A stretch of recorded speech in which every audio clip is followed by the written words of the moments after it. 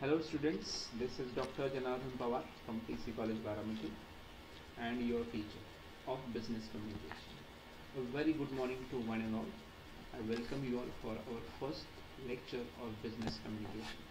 Friends, I have decided to go for your first lecture officially. I am going to start your syllabus from this lecture as there are 4 units for your syllabus this time. So I have decided to start topic number 1 from your syllabus. As I told you, there are different topics and those topics are also important for your day-to-day business communication activities. So before going to start your first topic, let me tell you the concept of business communication. As we people have seen yesterday about the concept of business communication, I still remember I have given the brief idea about the concept of business communication in yesterday's introductory video. I have been talked about the concept of business and I have been talked about the concept of communication in the last lecture. Still, I am going to repeat the same concepts as a part of or as a requirement of this particular topic. The students, I request you all, whenever I'm going to present in front of you through this online platform mode or online platform by using this video, so I request you all, whenever you want to write some notes, you can write notes by pausing the video, or sometimes you could write while listening the video. So this is required. Whenever you feel that it is necessary to write down something, you can write down whenever it is required. So let me tell you the topic number 1. What is topic number 1? So as far as your syllabus is concerned, as I told you, there are 4 topics. So out of those 4 topics, topic number 1 deals with introduction to business communication. So here they have given the introduction of the concept of business communication. Then they have been talked about the nature and scope of business communication. They have been talked about the features of business communication. They have talked about the process of communication. Not only they have been talked about the process of communication, at the same time they have been talked about the effective principles which are required to make your presentation or communication effective. So they have given principles which are required for making your communication effective. Not only they have been talked about principles, but also they have been talked about barriers or difficulties or problems that we face in the process of communication. Not only they have been talked about process or the barriers of communication, they have given the solutions to overcome the barriers also, and those can be called as remedies to overcome the barriers of communication. So friends, I am going to talk about the concept of business communication first, and later on I will talk about the other contents of this topic. So whatever I am going to cover in today's session is, I'm going to talk about the concept of business communication. I'm going to talk about the definition of communication. Different definitions are given by different authors according to their own views. I'm going to talk about the origin of word communication, and at the same time I'm going to talk about the effective principles of communication. If you want to make your communication effective, there are certain principles which we need to follow. If you follow those principles, definitely your communications will be effective. So I'm going to start. Be careful while listening my presentation or my video.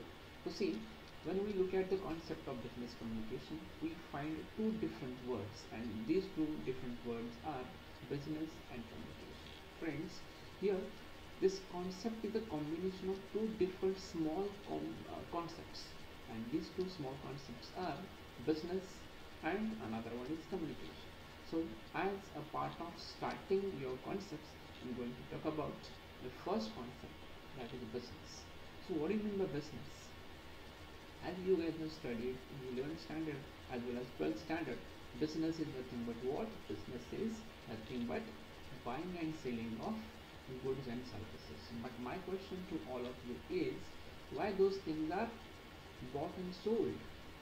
Because businessman wants to earn profit or wants to create wealth because of business activities are conducted.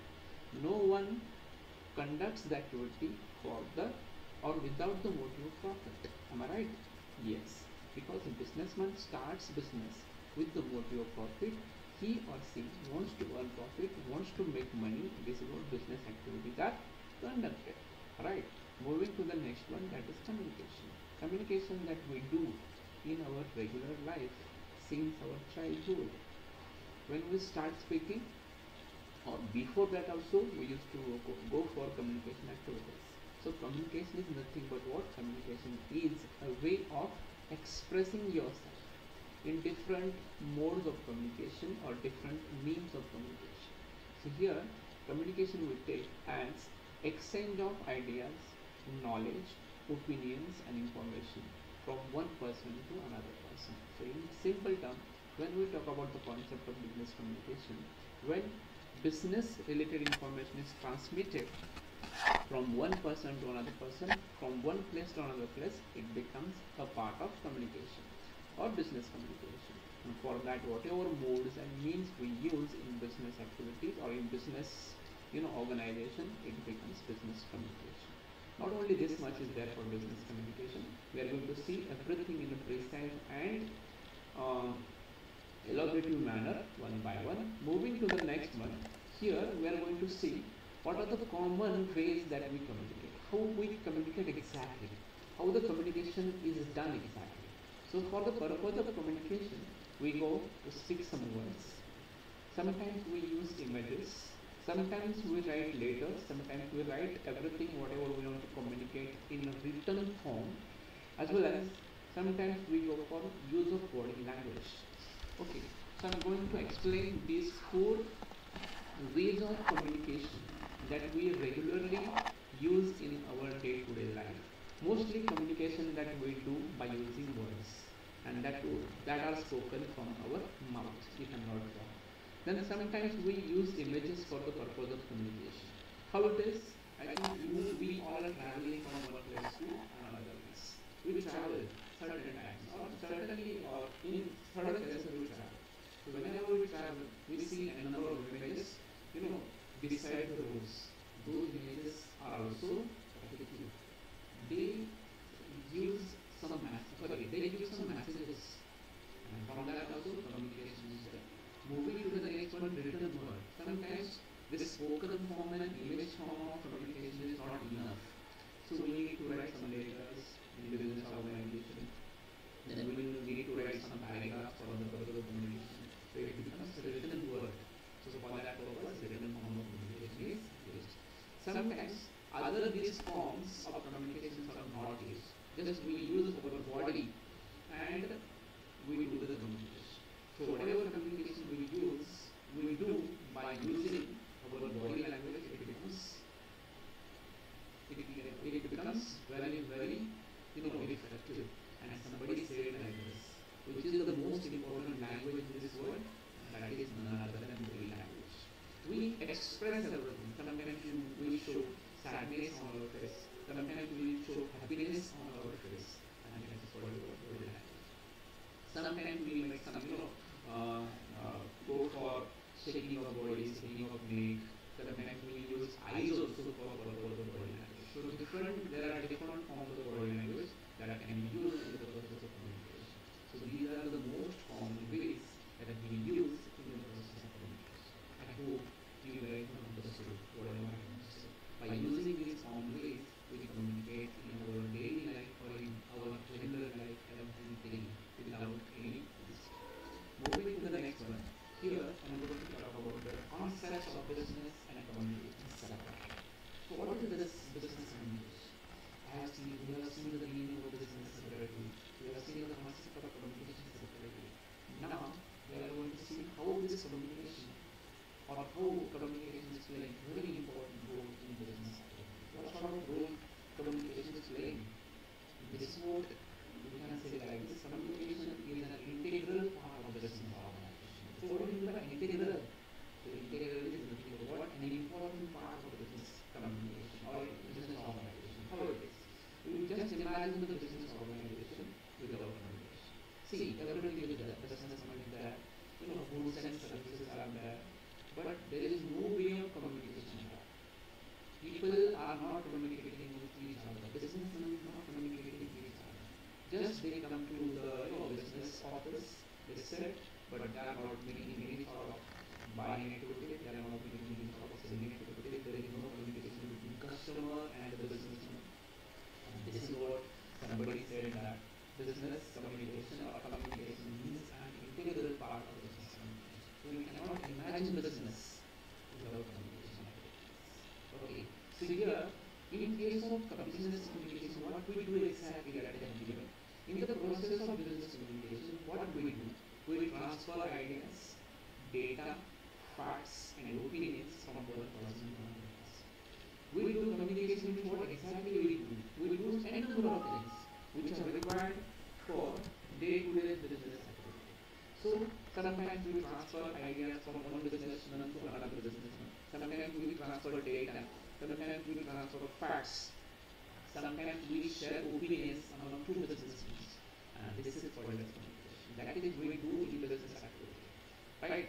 Now moving to the proper understanding of what business communication. And this is what I told you at the beginning. What I told you, this is a concept of two different words, two different small concepts, that is business and communication.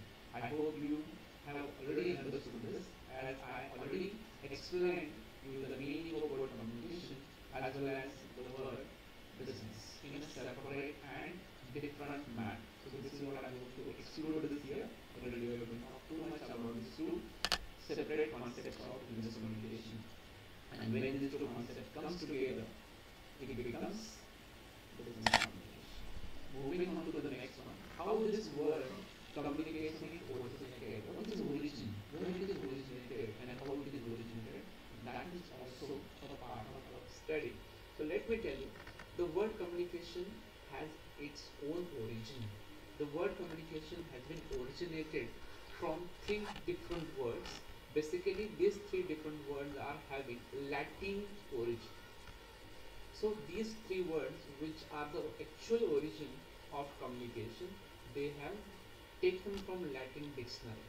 What are these three words? Communis, communico, and communicare. Basically, these are the three words, and from these three words, the word communication is taken from.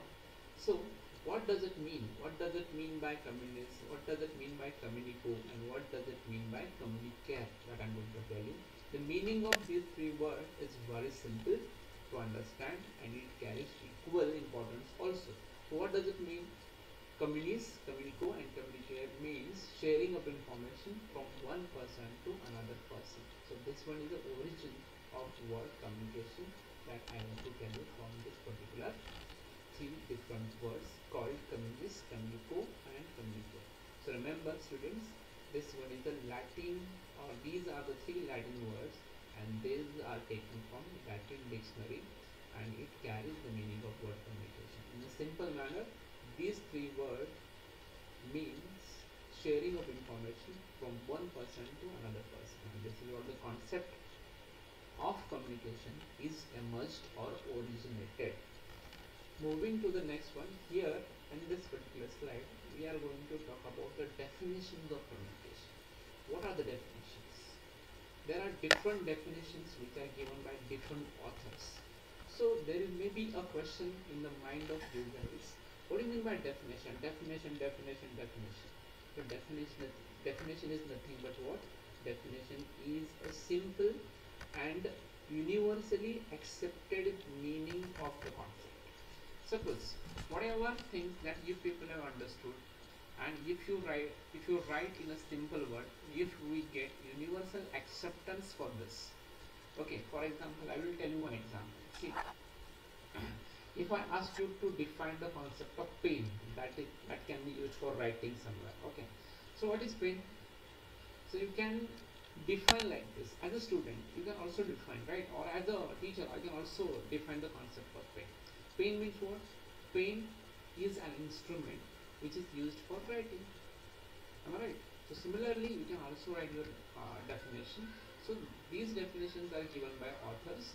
They are not broad at all. They have also understood the concept in a deep manner, and they have tried their level best to write it down, and those things are universally accepted. We have given the acceptance. Yes, it is true. Whatever you are saying that is true, it means what definition. So see, the first definition is given by Kunz and Wevrich. So what these two authors are saying about the concept of communication in a very simple manner. They have defined the concept of communication. Communication is the transfer of information from a sender to a receiver with the information being understood by the receiver. See, whenever we think about the concept of communication, we need to think about two different parties which are involved in the process of communication. Which are they? Sender and receiver. So see, this process of communication can be done between two different parties. First is sender and second one is receiver. So whatever we transfer from sender to receiver, and that should be understood by the receiver, is called as communication. This is what this Kunz and Wevrich talked about in their own definition of communication. Moving to the next one, that is the concept of this, that is the definition given by Stoner and Punkel about the concept of communication. They have been talking like this: communication is the process by which people attempt to share meaning via the transmission of symbolic messages. So here they have been clearly talked about information that will be transferred or that will be transmitted by using symbolic language. As I told you, whenever we travel from one place to another place, there are symbols that we see around, beside the roads. Sometimes there is a symbol of walking one small baby, taking his bag and something like that. It becomes, or it can be, it can indicates that there is a school or something like that. There can, again, you can see some the symbols of speed breaker and number of symbols, traffic symbols we see outside. So that is a way of transmitting the information from one person to another person, and this is what this is explained in this particular definition of communication. Moving to the last definition of communication, which is given by Newman and Summer. So this is the simplest definition of communication. So in this simplest way of communication, they have been talked about. The concept of communication is very simple to understand, and they have simply defined the concept of communication, and that is accepted by everyone in our day-to-day life. So what they have been talked about, that I am going to tell you. Communication is an exchange of facts, ideas, opinions, emotions by two or more persons. So here, whenever two or more persons come together, they do the same things. Whenever we friends also, when we come together, what we do?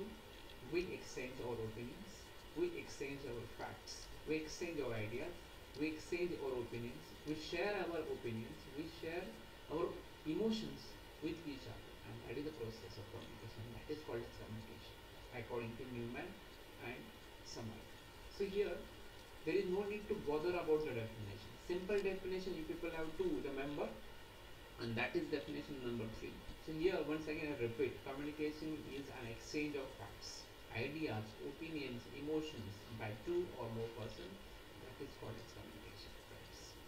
So here, that we do on regular basis.